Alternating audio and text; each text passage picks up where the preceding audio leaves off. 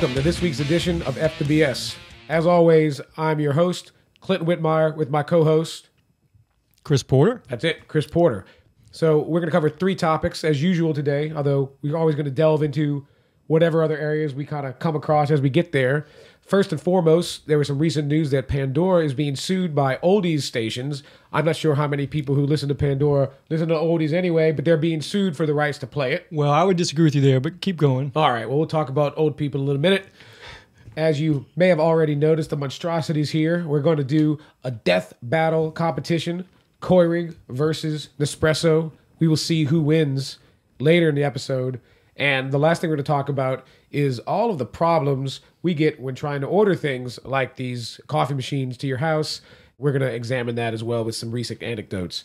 So launching right in to Sounds the first good. segment. Pandora, for those of you who don't know, is a streaming music station. You probably do know that, but in case you don't, check it out. It's a really cool way to listen to music. But it sounds like if they lose a lawsuit that's recently been filed by the record companies, you might be listening to less music, or at least less music from before 1972. Right, so there's a few music companies, or not music companies, but Record labels. that have decided they want to sue Pandora over music that was produced before 1972. I guess there was some sort of, the copyrights weren't filed until 1972 or something like that. The federal copyright law sort of came into effect in 1972. Right. We're not lawyers by any means. Otherwise, you probably shouldn't watch the show. Nobody wants to hear more from lawyers. No offense to any lawyers who are watching. But now, you just said you don't think old people listen to Pandora. And let's explain what Pandora is, just for people who for the have old been people in who don't listen a to cave. Pandora but might want to listen to Pandora, this is what Pandora does. All right, so Pandora is an internet streaming music service that lets you create your own internet radio stations, right? So, for instance, I could go in there and enter an artist or a name of a track. Or genre, even, I believe. Right, so like I go in and say, I want to create a radio station based around Norah Jones, okay? And they will play not only Norah Jones music, but music similar to Norah Jones. They've created an algorithm, essentially, that they call the Music Genome Project. Now, here's my question. Pandora, I started listening to Pandora when I first got into internet streaming, probably 5 or 6 years ago. I don't really use Pandora much anymore, though. I like Pandora because it's cheap. It doesn't really cost much money. How much does Pandora cost? There used to be two different ways to pay for it. You used to be able to pay either like $30 a year or $3.99 a month. Now, Last month, they actually just raised that price to $4.99 a month. But there's also a free version? Most people just use free, so that means ad-supported. there's commercials. Right, Like you listen to regular. So, long story short, for those of you who are, in a cave or old or, whatever, Pandora is basically like online radio. But rather than saying, I listen to the rock station, you can be more specific than that. Right, it's personalized. So, and you can thumbs up and thumbs down, and then it'll curate that station over time. So I don't really use Pandora that often either. But and part of the reason you don't is why? Because there's better stuff out there? There's better stuff out there. But before we get to that, I want to address your old question. All right. So it wasn't a question. It was it's not a question, it's a statement. I have a lot of audio video clients, as we've discussed in previous episodes, that use Pandora like crazy. And I would actually suggest that it's more the 40 to 60-year-old people that use Pandora nowadays because they're not familiar with these with all the other services that are out there. So you're saying sort of like at first all the cool kids had iPhones. Exactly. And now like or the older like generation has iPhones. Right. And like the younger kids, all the hipsters are using Android. Exactly. So Pandora is the iPhone of the internet streaming radio market? Or I think it's more the Facebook of the internet streaming music.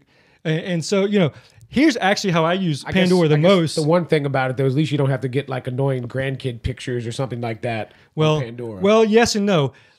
What I do with my clients is... So hold on. Your clients tend to be an older demographic, I guess? Yeah, because they have money, they can afford to have these high-end custom installations. They can afford to have an expert like Chris Porter come in and make everything work. Exactly. Fortunately, he's my friend. But here's the rub. Pay for it, but he definitely does it for us too. What they don't do is create Pandora accounts of their own. What I end up doing is actually putting my Pandora account on their streaming device. So whether that's a Blu-ray player or a Sonos audio system, which we'll talk about in another episode, I end up actually creating like a crowdsourced Pandora channel with my username and login, and then they all use it. So when I go into Pandora, there's hundreds of stations there that I've never seen or even used before. But it's kind of interesting in a way because artists that you don't know about or wouldn't have thought to create your own station. I've definitely been at your house when he's decided he's going to play all Pandora stations. The quick mix, yeah. The quick mix, apparently, as we call it. It's bizarre. I mean, sometimes it's interesting, but you can literally hear like death metal, which is probably put on by me, to like followed by jazz and opera. The next thing, it's really off the wall when you do the quick mix with. Yeah, and the funny thing is, I just got a notice from Pandora that says you have maxed out the number of radio stations that you can create. So now they're actually going through and deleting a radio station every time somebody new creates one. Now, does Pandora theoretically allow you to have it as on as many devices as you have? I probably shouldn't even be saying on this, online, but I don't know. But I've been doing it for a while. I don't pay for the Pandora account, and who knows, maybe they'll take it away from me now. But it's actually been a more interesting way to use Pandora, if you ask me, because my biggest problem with Pandora is that it seems like every time you create a radio station, you get like the same 12 songs played over and over and over again. And so for me, Pandora isn't enough just because it lacks the variety I feel like that I really need. Yeah. So, I use Pandora occasionally, usually when I use Pandora primarily when I can't decide what the hell I want to listen to. But what I do use most of all is Spotify. So I guess which is... Right. I don't know if it's the number two, but I guess it has probably as much. I don't know. How would you describe? Spotify. Yeah, so I would say that Spotify is similar to Pandora, but adds another layer on top of that. Right? Spotify does have that same radio feature where you can create stations based around artists or like. Started about. It's not how it started. Spotify was more like, look, you're going to pay us a subscription fee of I don't know, somewhere between $7 and $10 a month. Different levels, yeah. And we're going to give you access to our entire catalog, which means if I want to bring up, Norah Jones' entire discography, I can do that. Well, I think to put it a different way, if I want to hear, and I don't know any Norah Jones songs, so I can't use that example, but if I wanted to hear Sweet Child of Mine, I can go in and specifically hear Sweet Child of Mine by Guns N' Roses. Exactly. On Pandora, I could create Guns N' Roses radio, and I might get some Guns N' Roses songs, but I might have to listen for a couple of hours to actually get Sweet Child of Mine. So this way, at least, with Spotify, it's just like sort of having your own iTunes account, your own music, but you have access to everything to play it when you want. Now, the other thing I do like about Spotify, and the reason I started subscribing to Spotify in the first place is one of the features of being a premium member is you can download songs and listen to them offline. So even when you don't have radio access, internet access, which is important when you're on an airplane or something like that, or in a subway, or wherever with no internet, I can still listen to preset playlists that I want to hear. Right. And that's a feature that, somebody like Pandora obviously does not offer. Right. And you've actually used that feature to some extent. Well, yeah, so we got it. We used it to the plan was for this to be used as our wedding playlist. So we stayed up many, many nights in advance of the wedding, only to find out that the Italian host of the wedding thought that they were better DJs than we were, plugged in their own iPod rather than playing to the damn playlist that I took, literally 2 weeks to create in actual time. And needless to say, there had been a lot of booze consumed up to that point. So by the time these fuckers stopped playing my songs, I started getting pretty angry.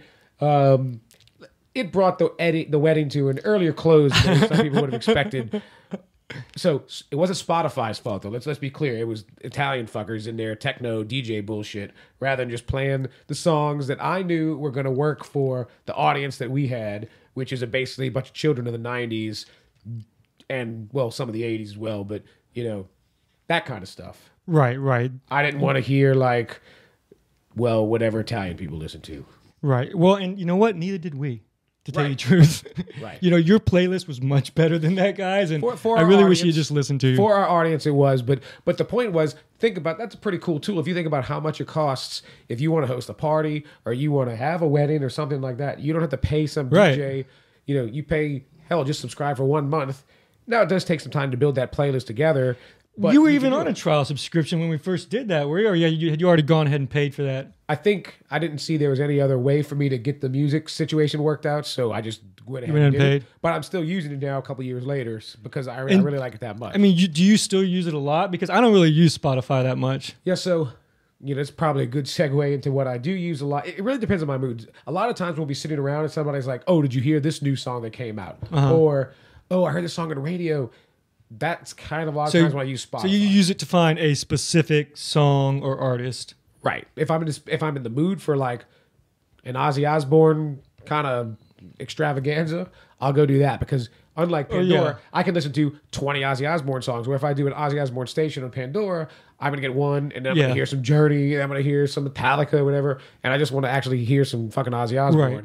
When your heavy metal friends come over, you guys tend to like to pull out the Spotify and drive me crazy. As long as the wives aren't around, we can't do some of that stuff when the wives are around.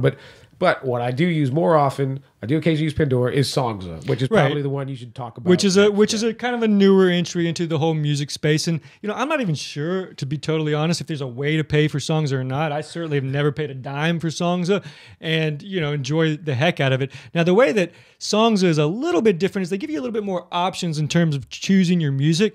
One thing I really love about Songza is you can choose by activity. So you can say, I'm having dinner with friends, play some music for me. I don't know what the hell I want to listen to. Just play me some dinner music because that's what we're doing. Or I'm going on a bike ride. Play me some music in my earbuds while I'm riding the bike. Songs will also sort of give you sort of filters by room. So I'm in the living room. I'm in the kitchen. I'm in the den. I'm in the dining room. I'm in the boys' room. Whatever. They have different categories like this. Or I'm on the patio. Right. So if you don't want to think, what I like about songs is That's I me. can't decide what I want to do. Right. It gives me some ideas like, oh, I am on the patio right now. Let me see what's on the patio.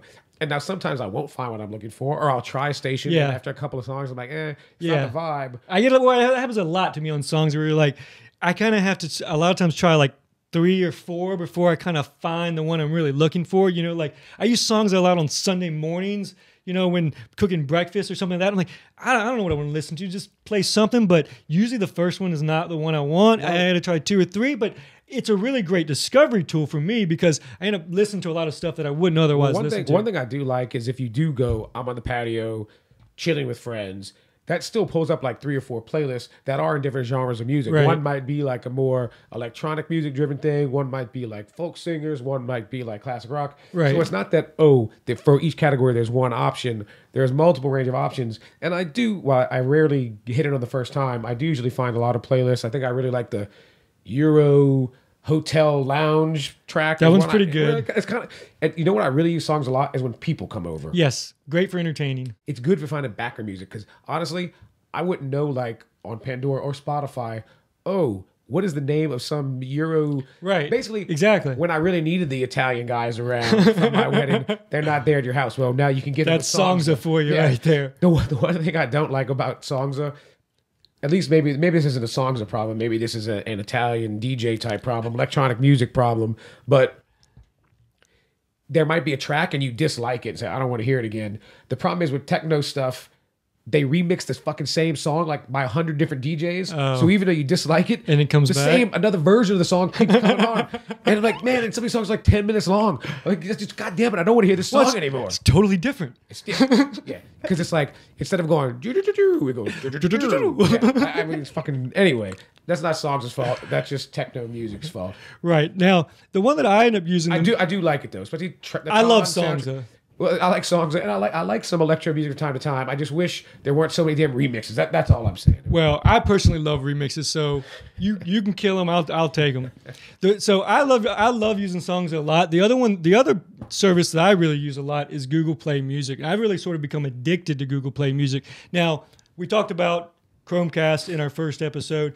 I'm a big Chromecast fan, and one of the reasons that I use Google Play Music is because it works so seamlessly with the Chromecast and allows me to send stuff to my stereo, just cast stuff to my stereo system from my phone. But the other thing that Google Play Music does is, in addition to having the radio features that Pandora and Spotify have, in addition to having that entire library collection, it also allows you to sync your personal music library that's loaded into iTunes up to Google's cloud and have that available to you as well. So you have all three options: the radio, their library, and your own personal library to choose from. And I love that. If it is in your library, do they take the actual version of the track that you have, or do they sort of replace it with a generic version? No, I think they take the actual version from your library because, the one downside to Google Play Music when you're originally setting it up, when you're trying to sync it with that iTunes library, is that sometimes it takes, depending on the size of your music library, up to like a week to upload all your data into it. Now, So do you like Google Play because, other than the Chromecast, do you like it because it has your music library in there? I like it because it has feature for you. I like it because it has everything, right? Because I can go in there and I can do that Norah Jones radio if I want, or I can just pull the stuff that I've got in my library that might be some, discrete track that their library doesn't have, right? So, all of these people have large libraries, but none of them are fully complete. Right. And so there may be a few tracks here and there that you want to hear. The other thing it does is it looks at your library and it sort of recommends other things based on that, right? So they'll say, oh, we see that you've got this kind of stuff in your library. Maybe you'd be interested in this. And so it does a good job for me of sort of surfacing new content and helping me discover things in a similar way that Songza does. So it basically does what Google always does, which is it tries to take all the possible relevant data that's out there and kind of combine it into something that's useful for the consumer. Yeah, and I think they've done a great job. They also, you see on Google search, I'm feeling lucky button, which I don't know that anybody ever uses that anymore, but except for some like sort of joke things that are apparently in there from time to time. Oh, like the Easter eggs and stuff. I don't know about you know what I'm talking about when I say Easter eggs, right? I'm sure this is some tech term, but I think it's a thing where like like hidden. You type in a certain phrase and you're definitely going to get some weird answer that makes fun of it. But they have something called I'm Feeling Lucky Radio, which is basically kind of like we'll figure it out for you. We'll pick something for you. Similar to the sense that like you don't know what you want to play. I just want you to play something interesting. Now, I've had mixed results so far with the I'm Feeling Lucky Radio because it pulls from so many different places. It seems to be kind of a mishmash, but it's kind of neat sometimes when you don't know what you want. Pandora Quick Mix anyway. Right, exactly. It's very similar to the Pandora Quick Mix. I will say, the thing for me is I don't have a Chromecast, so I don't have that reason to use it. And I don't know, like somebody. But you do have Sonos, and they just added Google Play Music to Sonos. You're missing the second point I was about to say, which is most of my downloaded music is all fucking lost because even though we did back up a hard drive, the USB backup, the hard drive that we had, some point fucked up. Right. And so I don't actually have that big of a music library anymore. And so because of Spotify, I don't even go about trying to recreate it. So it sort of sucks. And that makes sense. If you don't already have a music library, I'm not sure it really makes sense anymore to be creating one if you don't have a bunch of CDs that you rip to your computer. Yeah. Now, Google Play Music actually got me to pull out all my old CDs that had all the MP3s that I downloaded from Napster back in the 90s. Well, I had done that already and then got rid of the CDs because I had it all electronically. So it just goes to show you, back up everything twice. Yeah, definitely. Well, if you only backed it up once and deleted it, you don't really have a backup for one. But it was that's another story. We were moving. We got rid of the laptop. I know. I tried to repair it. I tried to get your hard drive working again. I couldn't. Yeah. And so anyway, I think there might be like an old version of the iPod, somewhere like the old big gray iPod that I was using as a backup device when it used to work that way pretty easily. Right. That actually might have a lot of this stuff on it. So I've got to dig that thing out of storage and hope it hadn't broken either. But that was actually nice, wasn't it? Back when they would allow you to use an iPod as basically a storage hard drive. I sort of like the iPod more for the storage factor than for the damn music that it played. I really wish that's how I used to use it. I used to use it as a large capacity, but easy to carry and portable hard drive. Yeah. And I used to just transfer large files onto it. And it was the best portable hard drive around. All right, hang on a second. I got my dog making aggravating licking noises. Gunya. It's fine. It's fine. Stop licking. I'm not saying he's coming up on the mic. It's just annoying to hear. Like, I'm pretty sure most of you wouldn't want to listen to a show where Chris talks and I go. I mean, maybe. And yet that's what they're listening to right now. Not the whole show, but I mean, if you guys like it, we can certainly make that show. It's not very difficult. So, well, all right. Well, I think we probably covered these music services about as far much as anybody wants to hear us cover them. Well, I'll say this: I kind of use them all, except Google Play. I use them all for different times. If you do have a big music service, I think this is actually the thing. This is why I use Spotify more than Google Play, and why you use Google Play more than Spotify is because you already have a lot of the songs that you want to hear. Where for me, because I've lost all the songs I have, Spotify is sort of my alternative to my library that I used to have. But I gotta be honest, I don't listen to my library that much. Yeah. It's just nice to have like 10% of the time. The thing I use most often is the radio features of Google Music, which I could be getting for free on Pandora, and yet I pay $7.99 a month for the Google Play Music and just enjoy the user experience a lot more there because it has everything in one place, and I don't feel like I have to go use Pandora and Spotify and Songza. I feel like I can get everything in one spot. Well, you can, and one way to do that is Sonos. We'll talk about Sonos is a cool thing. We'll do a full show on Sonos later. But it does sort of aggregate them into one place. Right, that's true. So that's a cool thing, but we probably need to talk about coffee. Let's do it. So this is, like I said, the celebrity death match of coffee machines. Keurig, the dominant brand in the U.S. for sure. Absolutely. Nespresso, the dominant brand in Europe. I mean, this is probably like the fourth or fifth one of these I've had. Now, hold on a second. I want to ask a question because you say Keurig. I can't even say I say Keurig. Okay, that's probably right. No, I think probably you're right. I'm not really sure. I'd love to hear some feedback from you all on the actual proper way to pronounce this thing. I say Keurig. You say Keurig. You say tomato. I say tomato. I don't really know. Send us an email and tell us how to pronounce this. I'm pretty sure it's Keurig. Well, if that was a German word. Is it? It's well, not I'm a German. Sure originally, First it of was all, probably a German. Well, let's talk about where Keurig came from. Well, I don't know where the fuck did it come from. Green Mountain Coffee. Green Mountain Coffee. You know what Green Mountain Coffee is? There's a bunch of bastards. It's convenience store coffee. That's where they got their start. Or I don't know if that's where they got the start, but that's where you'll find Green Mountain Coffee. Walk into a convenience store, get a cup of coffee. Most of the time, it's going to be Green Mountain Coffee. And if you think about convenience store coffee, not exactly the greatest coffee in the world. And yet, this is what everybody has in their homes in the U.S. Well, yeah, I personally don't understand why people have it. Well, because I've been an espresso sort of person for a while, but we are going to try to do a fair, unbiased taste test here a little bit later after we talk about some of the features that each have. But so I think one thing to talk about is this: in most countries in Europe, not necessarily England, but the majority of countries in Europe, if you say I want a coffee, you will get a shot of espresso. If you want what Americans consider a cup of coffee, that would be, in most places, a cafe Americano, which is literally just a shot of espresso with some hot water in there to make it take up more volume. Basically, it's a watered-down coffee. It's a watered-down espresso, right? So it is what it is, right? Americans brew coffee by the pot. Europeans literally do it by the shot, right? I think it's probably by the pot, by the shot. That's basically the difference. So, when I think about the fact that Americans drink coffee by the pot, and, I grew up drinking it that way too, this is certainly not cheaper than just brewing a pot of coffee.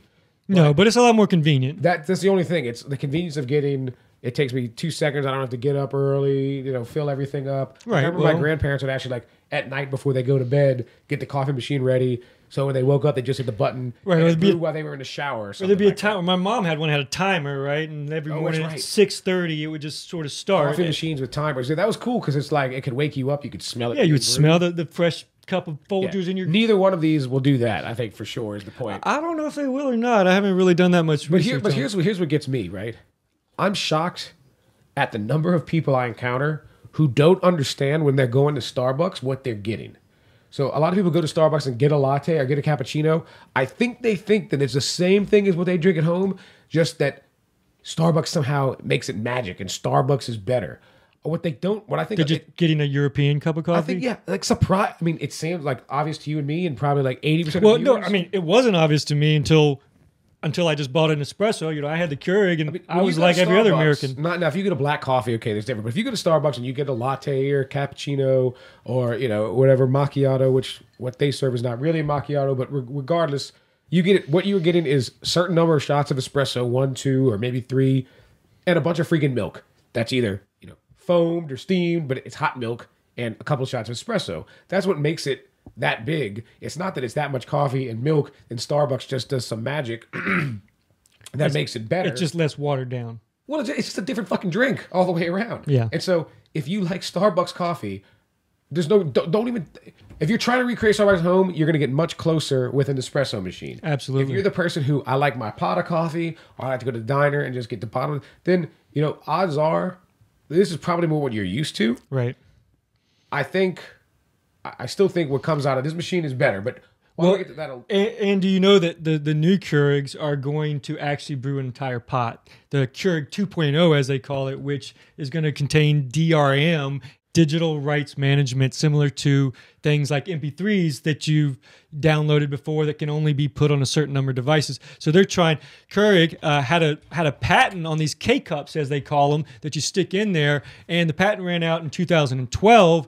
And ever since then, everybody and their brother, Starbucks, Dunkin' Donuts, Panera, apparently, produces now K-cups for less expensive, typically, than Keurig does, because they don't have to pay them a licensing fee anymore. So that's one thing. As we start to talk about these products, Nespresso for a long time, literally until last week, it was you could only buy from Nespresso. Right. Then their capsules, you can see, Much smaller. are much smaller. But again, you need less coffee to make a shot of espresso than you do to make a big, full American kind of giant cup. But dude, those cups, They're half empty. yeah, they're half empty anyway. So I'm not even sure there is more coffee in there. There's a little bit more, but regardless, the point was Nespresso you could only buy from Nespresso. Now that being said, Nespresso had literally dozens of various varieties, decafs, strong, less. So you had a lot of options. However, But still mainly coffee, right? I mean, one thing I think people do really like about the K-Cups is they can get coffee, they can get tea, they can get hot apple cider, they can get hot chocolate, they can get all sorts of different things. And I think that actually plays a pretty big role into, I think you into can the make soup Keurig. or something out of it now. I've heard. Really? I've I haven't heard seen the some- or soup. Somebody's trying to like use it to make soup. That So it's doesn't. That doesn't sound. well, whatever. The more people can do with it, the better. It's the new the crock pot of the 21st century. Maybe I don't know, or maybe just crock. I don't know. Maybe it is. I don't. Now, But- the other thing to mention is that the Keurig is a lot less expensive in general than But is the Nespresso. It's you also know, a lot bigger, as you can see here. right? And But the Keurig started as low as about $70 It's for definitely- the single. This one runs about $150, whereas these Nespressos they start $200 to with- $300 easily. Now the Nespresso model that we have here actually comes with a milk frother, Right. built in, which is cool because it's compact. The buying a milk frother though by itself is only it's a relatively like a $40 type, $25-$40 investment. And and when you buy it with an Nespresso, it ends up costing you $100 more. I don't think it's that much. It is. It's $200, or on Amazon a couple of months ago, it was $200 without the milk frother. Mm-hmm. It was $300 with the milk frother. But I definitely like the built-in. The way it I kinda like the works. milk It looks built-in good as well. Definitely, I think aesthetically, this is better. There are some smaller Keurigs way as well. smaller. But I will say this. So one thing, and we're actually the coffee we're about to test here. Both companies now, or not both companies, but for both of these, this is one brand that makes. You can make your own capsule. So, for example, you can say, well, I want to go buy. I like If you're a Starbucks person, you can go buy a Starbucks espresso or regular coffee if you had a Keurig, whatever we're calling these things. And it's an empty little capsule about the same size. Well, obviously it has to be the same size to fit in the machine that you can actually fill with the coffee of your choice. So Right. what you see here, Illy, which is one of the sort of leading Italian espresso companies. So it's delicious. So we've kind of tried them all, and it makes me love my Nespresso machine even more than before because I like that Illy coffee and the Starbucks coffee way better than what Nespresso was. Well, and not only that, but it's a it's lot less cheaper. expensive to do it that Yeah. way, right? It ends up costing about $1 per pod when you do it with an espresso stuff. Right. Is more like 40 to 50 cents each About when 50 cents. you make it yourself. And you're getting what I think is a better coffee. So It's way better, A double, yeah. It's a double benefit. Now, one thing that this Keurig has, the lower end Keurigs do not have an espresso option. They just have sort of regular sized coffee and giant coffee, Right. like Americans like. Which was the one that and I had before I got into espresso. I had the Keurig, and it actually ended up breaking on me. And I never liked it because I always felt like exactly what you're saying, that I was just getting this watered down, bland coffee. And so I haven't used the one with the short cup. I don't know if it's technically an espresso or not. It's definitely though a shorter cup and less water. So are we gonna test them out, So or what are we we're gonna about do? to test them out. One thing I'll say is, when you put in the Keurig, you have to take it out after every one. The Nespresso actually, after you use it, it dispenses the old one that flips out into this bottom thing. Did I just screw something up? No, you're fine. I wasn't sure if there was one in there that needed to be used. No, you're fine. Yeah, I think. you're good Oh, now. Okay, one we're good. fell. Okay. But you can actually see, right? So here's where the old ones go. And so, depending how often you use it, every few days or every week, you throw out the old thing. So I think that's one thing that's cool about the Nespresso. They both have detachable water tanks. Again, I rarely actually detach them. I usually just get like a cup and pour them into the reservoirs myself. But there's different ways to do it. I will say this: we talked about this Keurig has 3 sizes: an espresso quote unquote size and the 2 larger sizes. Some only have 2. Pretty much all Nespressos that I'm aware have a regular espresso and a lungo, a longer coffee, which I would say still is not as large as a standard cup of American Joe, but it's if you are a person who says, well, I don't want 2 shots of espresso and a lot of milk, I still want a primarily coffee-based drink, you can do a lungo. Do you ever use the lungo? In the beginning, when we first got it, I did, but now I just pretty much drink espresso. I haven't used it yet, and because I don't know what I'm going to get. So maybe I should try here's what we're going to do. Now, we did mention the disposable capsules that are available both for Keurig and Nespresso. That is what we're going to use for the Nespresso machine, and we're going to use Whitty espresso. Now we have a reusable Keurig capsule. So this is, again, it's something where you can put your own coffee into a Keurig, but this is a reusable one, so you have to clean it every time. Pick your poison if you like that. We've, some reviews I know when we read say that these things eventually break down over time. And I got to say, when I did have a Keurig, I had this. I didn't use it ever because I felt like it took away the convenience factor for me, having to refill and clean this thing all the time. I just ended up buying if you got people over, if you got people over and you have to clean this every time you want to use it, it's a pain in the ass. So regardless, we're going to use Illy coffee, the exact same amount of Illy espresso in both the Nespresso machine and the Keurig. We're going to try to do a little bit of an apples to apples comparison and sort of give you guys our feedback on what we think about the difference between the two. Now, we've never tried this, so we don't really know what the result is going to be. And the other thing that we're going to do is that we're going to actually also show you here exactly, how much noise they make exactly. So which one are we going to do first? Want to do the Nespresso Whichever one you guys first? Want to do. Okay, so what I'm going to do, I'm going to do the Nespresso now. And while that's happening, Dasha is going to fill the espresso grinds. Don't worry about the milk for now. It's filled in espresso grinds into this reusable Keurig cup. So it's going to be a little bit of noise. But we want to just sort of do it in order to show you exactly how much noise it makes. Yep, you're ready to go. All right, so I'm going to press the small button one time, and that's going to begin the process. Apologies for the noise. Check out the decibel meter. Go ahead. So it's not, particularly loud. You hear it a little bit, but not really much louder than us talking, I don't think. Well, one issue with you talking is that it throws off the decibel meter. But, we're at about 80 dB. It smells really good.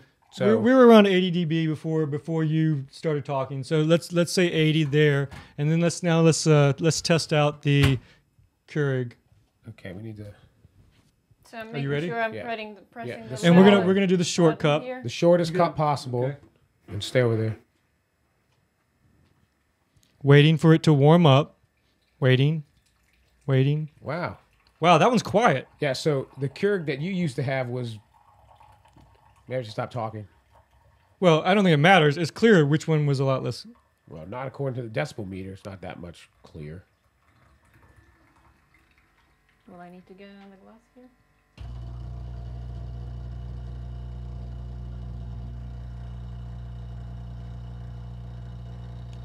So, all right. So actually, the Keurig with this particular model ended up being a little bit quieter. Now, I had one that was much louder than that, and I guess this one's a little bit fancier and is a lot quieter. That's a big surprise to me. This is in my hand, the short cup from the Keurig. And Whitty's hand, we've got an espresso shot. Yeah, so that's pretty ridiculous. This not even. I was a big excited difference when I saw this model of Keurig because I've never seen a Keurig with a quote unquote espresso size before, and that's a full cup of coffee. That's not a. Yeah, it's smaller than the regular. I mean, that's pretty unbelievable. But I guess that just goes to show you again the difference between a European style coffee and an American style coffee. Right. Is that this only leaves me a little room for milk. Whereas I got plenty of room for milk and stuff there. Yeah. Well, here's what I really struggle to, as we talked about earlier, a lot of Americans don't know what a Starbucks coffee is when they think, oh, I like the latte, I like an espresso, or a cappuccino. The thing is, it's so popular, I can't imagine who actually wants to drink that. Well, here's one thing too, is one big difference. This does make a hotter cup of coffee than this does. Like right now, I can't even. I'm not even sure I can drink this right now. So we're going to talk about sort of that. giving it a second. I haven't tasted. Well, one of the reasons what are you going to do is you use milk. So, Dasha, where's this thing? Somewhere. He left it downstairs. It's probably downstairs still, right, but well, that's okay. There's two different frothers, basically. One froths the milk for making a cappuccino. One of these little inserts to the milk thing, and there's another one which isn't as well. There's another one that looks a little bit different, but it's pretty similar. That if you just want to get the milk hot for like making a latte without getting it all foamy.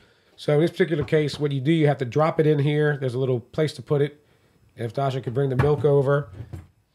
Yeah, and actually, to me, the other one. I know that milk frothers aren't particularly expensive, but to me, the milk frother is one of the best parts about the Nespresso. Built in. Now this isn't really loud at all.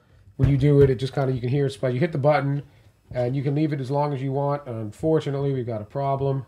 What? This thing wasn't on. Oh, that doesn't sound right. Take it off the thing. Should we hit the button? Now we got a disaster. Party foul. I knew this episode was going to be a disaster. Dasha didn't do the right thing. Right, do you have these Kleenex? I got milk hands now. Kleenex are back in the box. It's okay.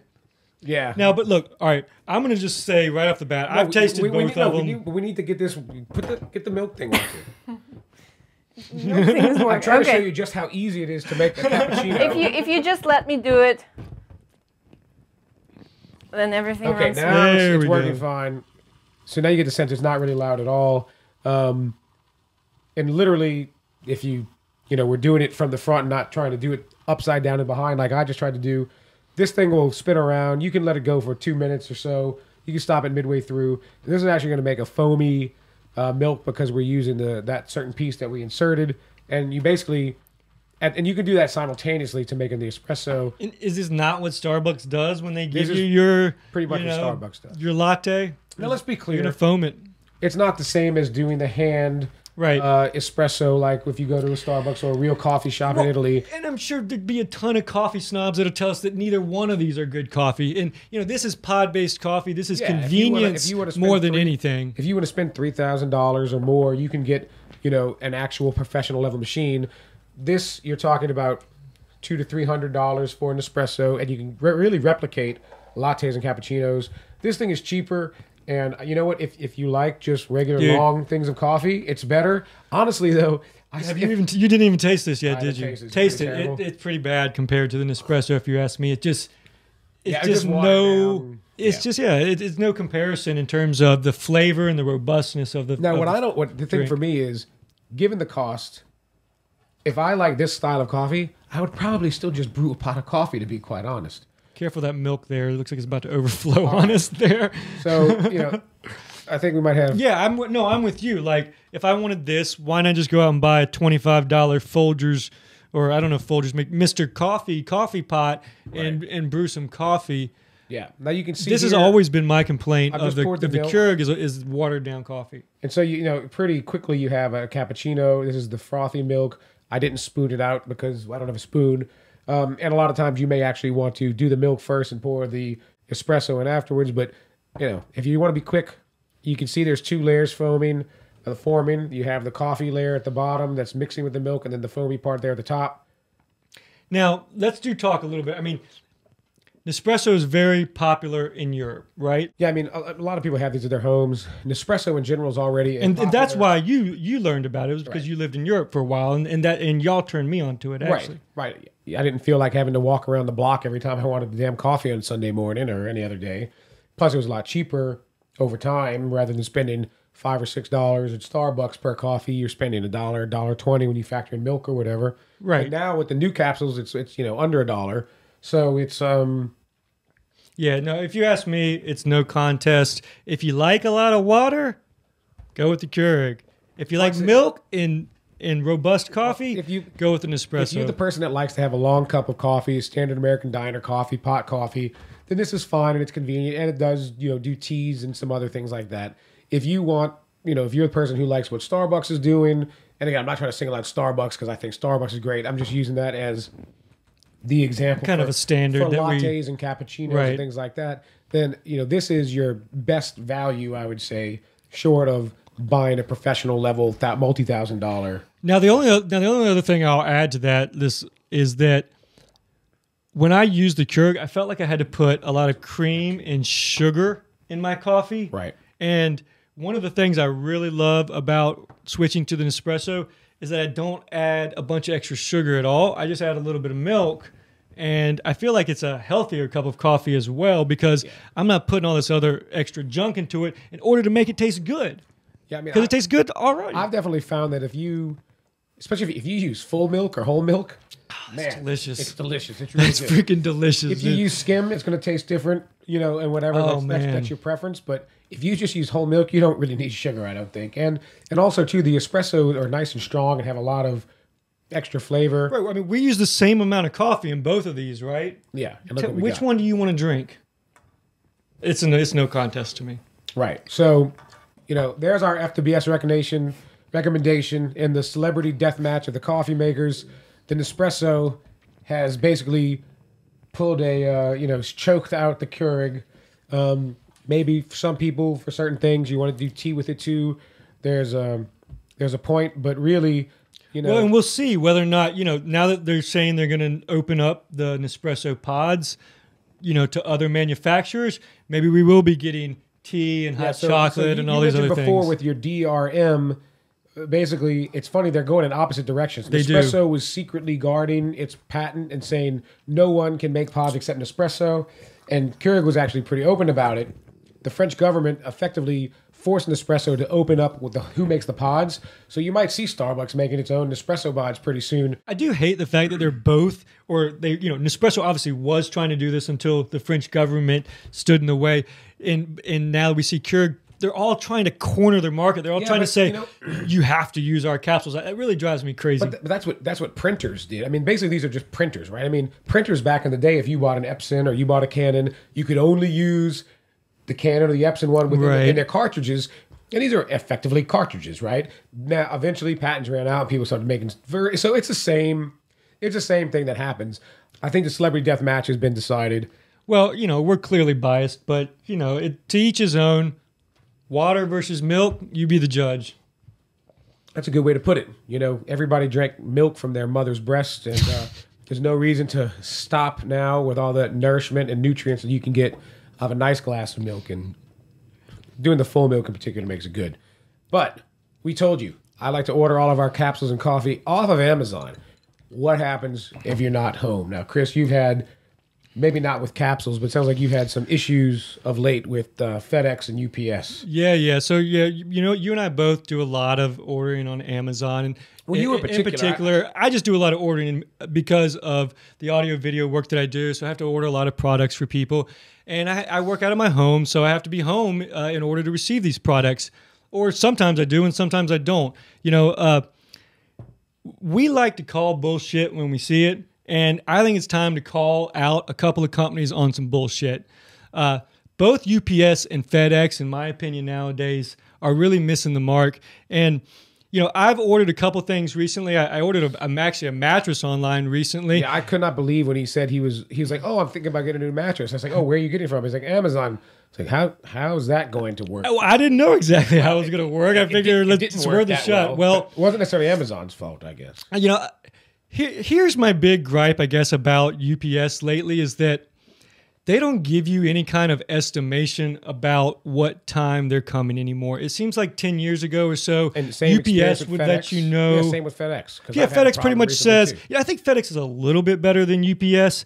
But for me, the UPS delivery time is always by end of day or by 8 p.m., okay? And for me, that usually means somewhere between 6 and 8 p.m. at night. Right. And I'm okay with that if it's consistent. But one of my big problems lately is that it's not consistent. So, okay, if the package shows up at 7 o'clock at night, but it might show up at 2 o'clock in the afternoon, or it might show up at 12 o'clock in the afternoon, that I'm basically stuck at my house all day long. I feel like I'm being held prisoner by these people waiting on these packages. And it seems like every time I do... here's the thing. You work from your house. a lot, you need to go out to jobs, but you have a luxury a lot of people don't have, which is you actually do a lot of your work from home. Right. A lot of people working during the day, it's impossible. Or even people who work part of the day, just if you had a little bit of an idea, like you said this, we were talking about this not that long, right when it happened.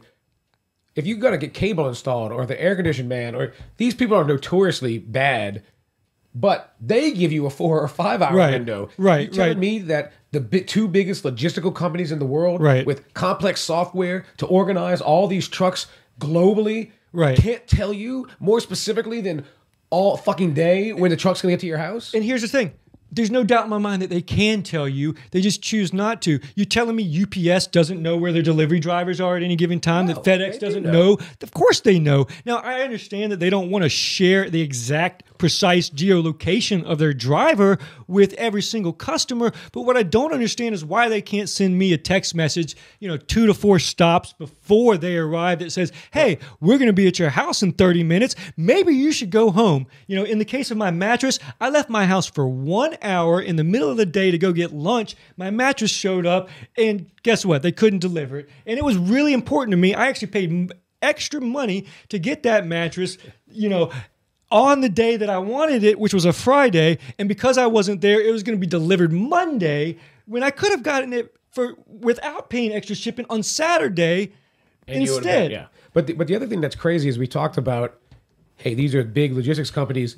But if you use Waze, the app, the free app that anybody can download to get extra directions, competitor to Google Maps, or sister product to Google Maps and Apple Maps and Bing or whatever, or MapQuest, whatever's out there. On Waze, there's a function where you can send anybody, here's where I am, here's where I'm going, here's my expected arrival time. So if a free app out of the damn Apple App Store or Android App Store and that's can tell you where you're going, there's no way FedEx and UPS, and I don't need that. I don't need to track the damn truck because I'm sure there'll be some psychos who are, one, going to try to rob it, or, two, are trying to get out there and, say, hey, where's my package? I'm in the neighborhood.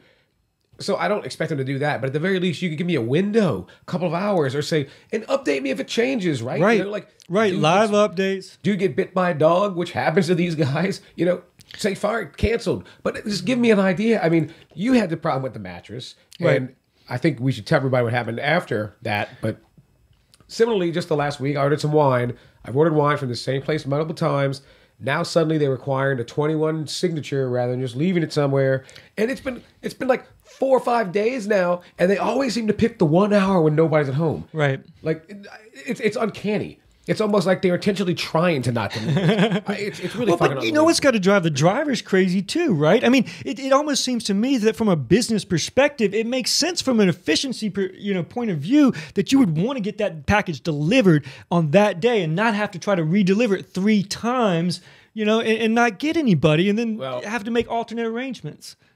What happened when you tried to go pick up the mattress at the delivery center? All right, so I needed, one of the reasons you guys were actually coming into town on that Friday night, and that was why I wanted this mattress. I've been making you guys sleep on the floor for the past 3 years at my house when you guys come visit. We did steal one of his beds to take to our own house, so it's hard to blame him for that. But. Well, but it was your bed, so that's a whole other story. But so. I wanted this mattress on a Friday night. I didn't want to make you guys sleep on the floor again. So, I called UPS. Now, to UPS's credit, they do allow you, if you miss the delivery, to call them up and go pick it up from their warehouse. Now, in this particular case, their warehouse was 40 minutes from my house. But, I drove out there basically, and they gave me a 1 hour window, by the way, on which I could pick it up. So I drove out there at 7:45. They told me I could pick it up between 7:30 and 8:30. I drove out there at about 7:45 to give them kind of a 15-minute cushion. Yeah. And when I got there, they said, driver's not back yet. And I said, what do you mean driver's not back yet? You said 7:30 to 8:30. Well, they're late. And that was about the most explanation that they could give me. And I ended up spending another 30 minutes on a Friday night when I was supposed to be eating dinner, waiting for this mattress, which I had paid extra money to get delivered straight to my door, and had to clean my car out in order to go drive 40 minutes out to this UPS facility and pick it up. And it just drove me crazy. Not only did they not give me any idea of it when it was delivered, but the time that they did tell me to come pick it up was completely inaccurate. Basically, the driver ended up showing at about 8:10, 8:15 is when they showed up. So I really only had about a 15-minute window when I could actually pick the package up. Maybe they don't know where their drivers are after all. Seriously, something's wrong. If you ask me, we live in a fully connected digital world where everybody's got a smartphone, where everybody's got an internet connection. The UPS drivers are scanning these packages, every time they make a delivery. And I think it's absolutely asinine that they can't give us a better idea of where our packages are. And, it's just not good enough if you ask me. Well, we could probably go on all night about how bullshit this is. But I definitely think, you guys think about it. You guys know some better ways. There are some ways to get some. What's that? I'd love to hear other people's experiences as well. If you've had bad experiences with UPS or FedEx, let us know. We'd love to hear from you. Yeah, drop us an email or leave them in the comments of YouTube or the website or whatever the case may be. Facebook, Google Plus, Twitter, all of those wonderful ways for socially connecting. Happy to hear the stories about your incidences with UPS or FedEx. Who knows? Maybe we'll get a Twitter campaign going one of these days. And wait, hold on. Let me actually add one little thing to this. We got them started. We should be done with this. I should have never let you have coffee. Yeah, that's true. I should only alcohol, only downers, no uppers for Chris. Well, we've been bitching about UPS here for the most of the time. But it's FedEx. FedEx is just as bad too. Well, FedEx is the one that screwed me with the wine delivery. Oh, it is. Yeah, it was FedEx. Well, my most recent FedEx experience was that I said I do a lot of audio video installations, so I often order TVs from time to time. This is awesome. Yeah, this is amazing. So I had a TV being delivered, and I actually didn't know if it was coming from UPS or FedEx. Maybe that was my fault. Maybe I didn't check my Amazon shipment closely enough.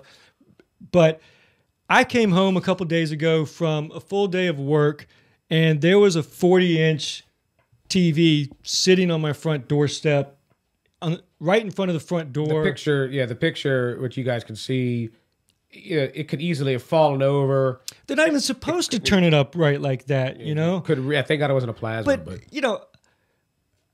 what world is it okay to leave flat panel TVs sitting on people's front doorstep? I don't know anybody who would take their TV and sit it out on their front doorstep during the middle of the day. And this is not okay, and something's got to be done. We're raising a stink because nobody else is, and it's time that somebody does say something about it. Absolutely. Well, we get the petition going, maybe, or something. I don't know, but hopefully, we can keep bitching about it anyway. We'll call the bullshit. Tell us your stories. Well, like I said, maybe try to get a movement going. But otherwise, we're going to do what we always do, which is call bullshit when we see it here on FTBS. And we're going to fuck that bullshit.